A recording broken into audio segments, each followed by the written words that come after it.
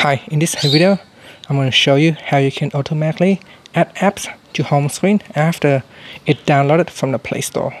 So after a download from the Play Store and then it tries to install on your phone, normally you should be able to see it on the home screen.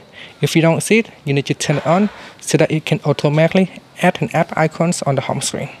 Now to do so, first tap on the home key to go back to your home screen. Then swipe down and tap on the settings icon.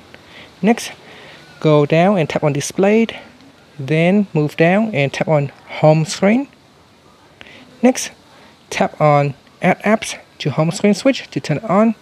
Once it is switched on, you can try and go and install an app from the Play Store. After the install has finished, you should see the home screen automatically create a shortcut to the app. And that's it. At any time later on, if you don't like it, you can always go back in here and switch it off. And that's it. Thank you for watching this video. Please subscribe to my channel for more videos.